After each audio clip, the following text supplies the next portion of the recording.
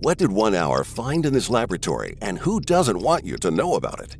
The biggest companies in the world make millions of dollars from the way these standards operate now. I look over my shoulder every time I tell this story, because when they know that people can use exponentially less plastic, exponentially less media, exponentially less time and effort, some of the big boys aren't going to like it. Is it that explosive? Are you sure you have a true game changer?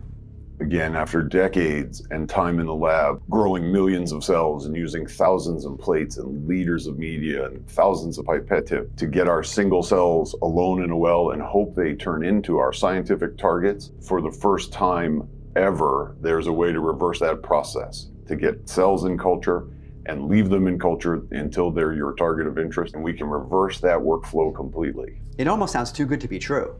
In many ways it is, and I didn't believe it at first either. I have the data. I can prove it to them.